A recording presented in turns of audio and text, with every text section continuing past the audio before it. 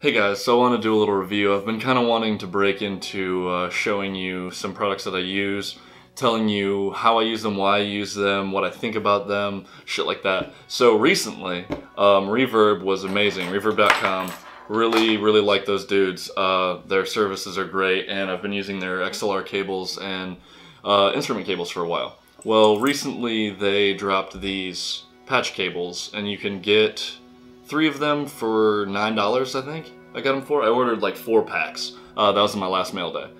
And I really like them. Like I said, I think they're really flexible. The jacks are solid. I've been kind of purposefully beating the shit out of them for, I think, the week and a half, almost 2 weeks I've had them now.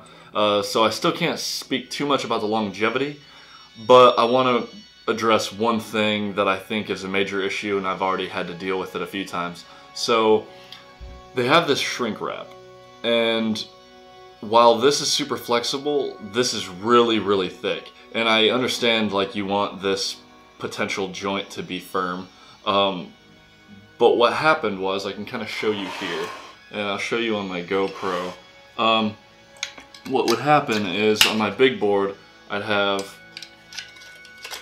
things where I had like a low pedal and a really high pedal, and something like this would happen. So I'd have this like joint here that would end up sticking out way further than I wanted it to, and it would make it kind of hellish to kind of move the cables under like my pedal train spaces, and I've had a ton of issue with that. So what I did was I took my wire snips that I used for my data tech job, and I kind of cut nicely around them, and then I kind of peeled them back very carefully to not destroy the actual lining. So I can show you close up here. What I did was I took it down to, you know, less than a ½ inch. It's about a ⁄4 inch.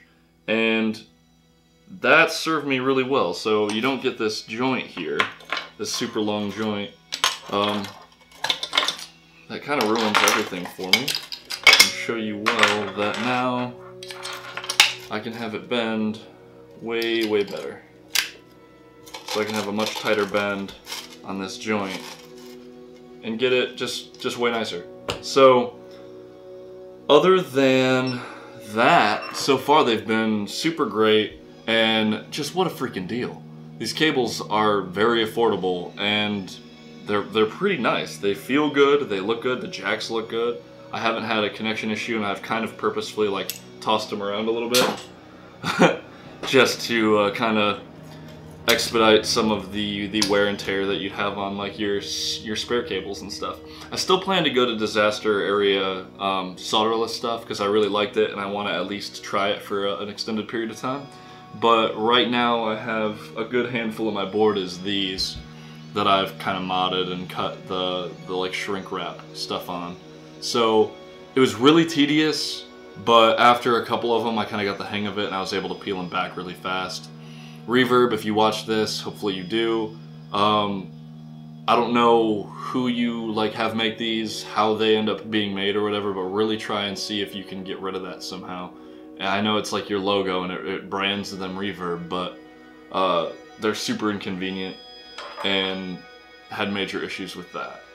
So I took care of it. Right now I like it better than these older ones I have. You can see the difference in thickness is pretty obvious, and these are not bendy, whereas this one is like ultra bendy. Anyway, just a short video to talk about those patch cables. I'm really enjoying them. I have the video should be dropped now. You can watch it here for this video. For the SNK Iron Giant, really great distortion pedal.